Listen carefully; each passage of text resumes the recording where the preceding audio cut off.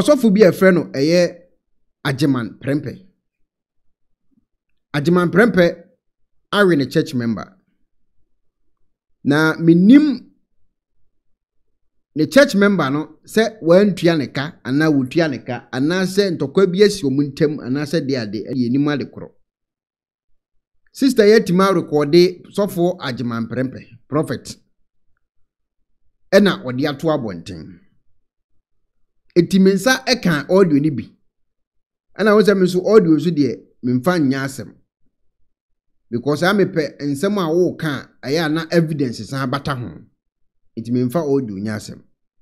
Iti me bo modin na menya papa adom events agyemang prempeh. Ana me frɛ no. Me frɛ no wa asɔre dem. Iti wa ntimi ni man kasa. Ana me twa so. Wie na me man message kan ho say obi se o ware no ne sofo ne so na asɔre ba so ware no. Iti ebesi ebusa no de na asie. Iti owie no no ade phone foforo frɛ me. O frɛ me an wo so oni me pa no ta hwɛ me opema asem buluta. Ye beka mo Ghana kwa de anka me yehia na ne nke o chichi mu kyerɛ me ne ade na me mehia mo Ghana mehia o. Wo de kyerɛ mu kyerɛ me. Ampasa wo de oba ma awura. Wa asɔre ba ya ase atwe apia na. Papa e beka me atia. O se o de asem na ma police na me se na we de police sembe ne wo. Hello ebusiafo. So pesifita asracha odofo de and then na fa ho kodom unique laser whitening.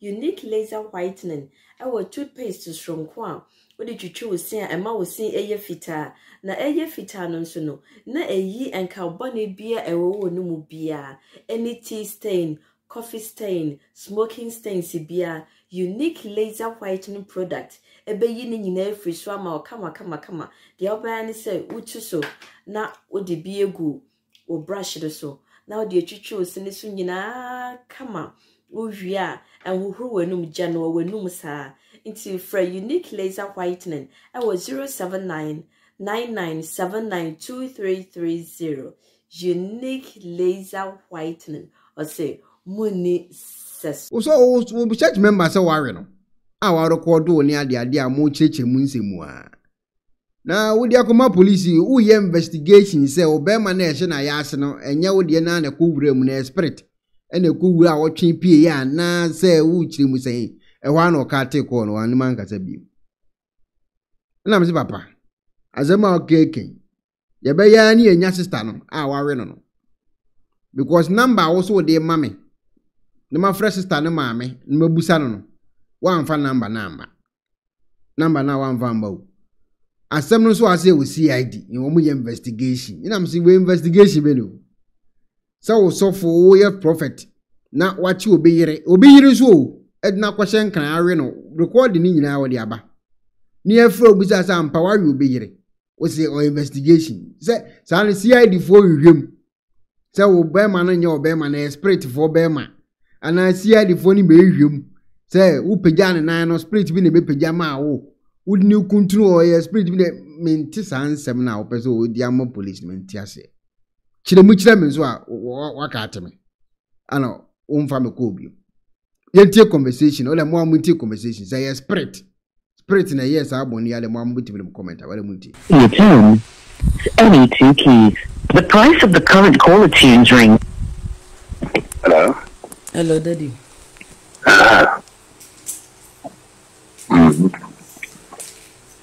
Is it the time any men come? The time the need in our house. Oh no, room. Gay you record you in or sounds so sorry. It will cry smart. I was a say you do. I'm so went here. And as again, walk up or run a downfall. Unzo ba mu ye omusana and say me the bow. Because so would yai said the over can video mo say so futimi kan say me do kon kan me je ho adwuma ma ne kan wakoma obi yire o so fu kan straight na say eh oso nya botre na also ye prophet na ye Elijah ni Elisha idie da be na hu say Elisha echi obi yire wo no ma ne kan na koma mu nya botre o mu nzema mo kan da be na hu say Elisha aji obi yire awwo na ma na kan na koma oh munya ya mo mfa mo ho ntoto mo to ata se a professor o bible mu da be no bi chi obeyere wo no man kan na koma na wo kotu na de aka ho e na me fro no nko amma me nkyiremu a wo so se asem no police station be na wo za asem ese baby a nitimi ni kwanza ko ni ni hoye ni yewo fa pesa metoma ai asem ni yewo fa ni yani kizi ni tu kwa kan do ko ese ni tu kan the conversation no so funa nkasa nim so ye mistake asem beto no enti ko tu kwan kwale anko ne koy onko asori masika o no odi yesa adwumadie no odi asori masika en odi yesa adwumadie no tiso tu kwan ko ebia ho ahwan UK ni ade a no odi church member kokoro akwawe na no sa na ba tiso ko tu kwan this time di anko odi ne koy ekoye ne ho adwuma he say go ye careful mo na ni ko so di ago na so be hye na so nim pa se de wo ye ni Jesus mpe tien komoni yo na so nim pa ba to asem we si we UGC so fun we UGC mpa cho o UGC so nim UGC kumasi o kumasi UGC o UGC so it so fun nim pa se de wo kekan Jesus mpe into wo si asem betimi aba wo de ti so fun komo okay if you say you can be man account in the service and can be my own with the number ai yeah the moment papa dey kan nem ko na maybe I'm the mental for the mama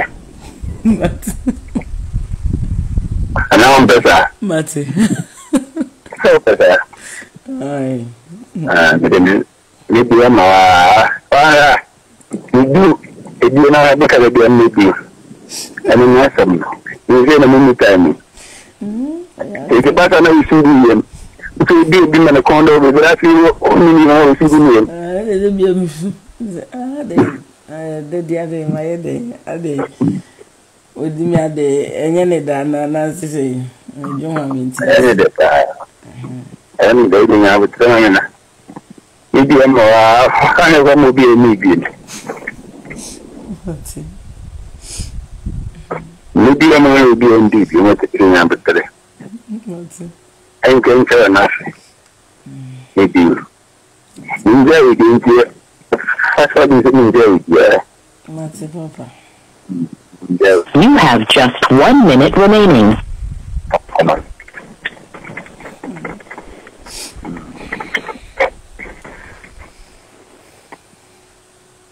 Do you trying to have Hawaii? mate Okay, that's it I'm be in DV. Debbie. Oh, yes, sure. Oh, Ampo. Oh, yes, sure. I'm be in DV. Debbie, mean, you moon. Oh, then, and can come in. Aye. Oh, yes, sure. Aye. We did in another. The DV. Me no. We need a bath of it. We need a bath of it. What? The name pay ba or babidi. O kuno. I was softening so kuno. Ni penable babidi. Sister, no, do know the ababo. The bishop be nasty one so full in them. And I'm what we have to abonting. Or so we pay bo babidi. When him so kunupa. I thought about it. I can mess it up, my answer. So we're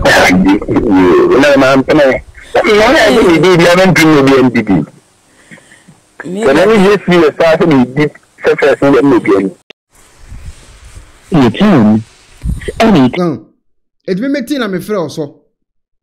My friend ma ko 3 and also afraid me 2 times. Or so say I will see the phone say. No so we dey say the voice. We dey say the voice Grace Convention Church. So for paying down na our members worry no. And hold you opinion with us and pass worry na pampa. Me friend our fans will confirm. We confirm here after chemu kire me ase CID for investigation. We investigation be no. Odo be me wura member ya ase atwe pi was investigation. Na sa no mu hwie mu say ɛyɛ ɔbɛrima no na ade to ano anaasɛ ɛyɛ spirit bi na ɛbɛso ɔbɛrima no mu di wuram kyerɛ me mɛsɛ mete aseɛ afei wɔ sɛ o me nim o me show video pa me pɛ wasɛm me yada o too much ka wo ha kranka ehia na nke bo nkomo na me kyerɛkyerɛ mu nyam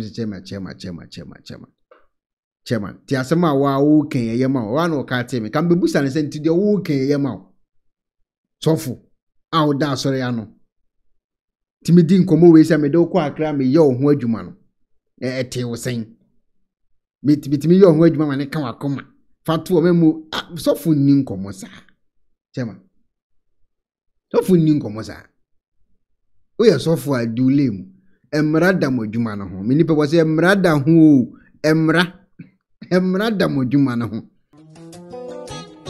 mpenefo se bibi o wiase nti ne da ne atopno na ne pabone fonti e wo se wo ma bambo ho hia na ne papa mu de Pro Technologies ana me kan fama wo ane Pro Technologies. We are specialized in both sales and installation of CCTV cameras. Yeton, esa install CCTV cameras in the Sour Ghana and NASA brochure now fear Ghana. Now pursue CCTV camera installation. We need Pro Technologies and then Sour. We use CCTV camera installation, electric fence, automated gate, access control, video doorbell, and our intercom, and our satellite TV, home theater, so upebiato, and our water, and our persebe install them out. Pro Technologies and our software. Na shenenso. Say fidie nyina from America brochime enti send papam na opedia manwene ho na ne bo anso da form meche ye no the web brochime mu ha ene branch e wo Ghana ye ni mo bra wo bre enti sika fa ye nsem se fa nya japade ma wo Ghana wo da na ne tenese ye say general construction so web brochire na peso si fi o Ghana e dan plan bi o peso si se wa sha se dada ana afa na peso si